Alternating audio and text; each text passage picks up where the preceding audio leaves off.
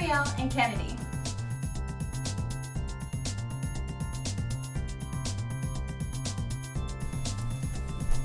Here's the kit we ordered online. It came with a lot of extra things that we won't use in this experiment, but we will use in future experiments.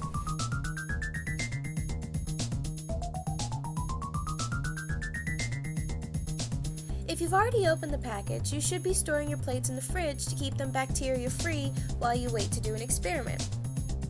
When you want to do another experiment, simply remove the plates from the fridge 1 hour before you plan on using them.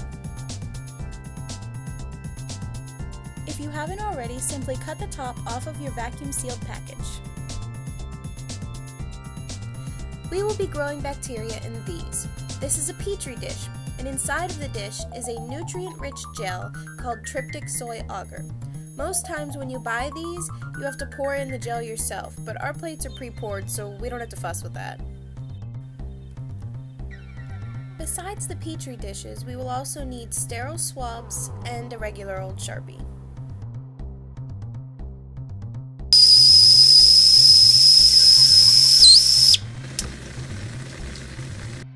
To sterilize the swabs, all you need to do is simply boil water in a tea kettle and then take the cotton tip swab and dip it inside of the water. For this experiment, we will swab the countertop. Because the countertop is a dry surface, it's best to use the swab after already dipping it into the boiled water. After swabbing, gently wipe the cotton tip onto the agar inside of the plate.